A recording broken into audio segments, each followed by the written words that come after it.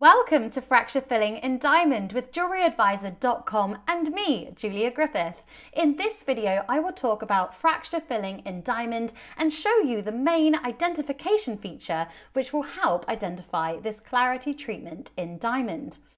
When a diamond contains surface-reaching fractures, it can be filled with a highly refractive lead glass, which will reduce the visibility of these fractures. Unfilled fractures can look a bit like this and can appear white due to light reflecting and scattering off the fractures, making them look really obvious to the eye. But once they've been filled, light travels through these fractures as if the fracture wasn't there, and this is very effective at improving the diamond's transparency and apparent clarity.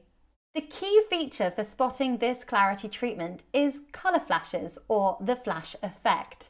You can see a pink to purple colour flash in this fracture here, and can also see the fracture line on this surface. But notice how the fracture itself is transparent due to the filler. Colour flashes are best seen edge on to the fracture and mainly appears pink to purple in dark field illumination and then green to blue in bright field illumination.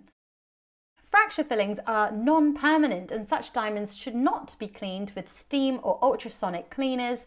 Extra care should be taken when setting, and also we need to take care not to knock these stones, as despite their appearance, they are still heavily fractured.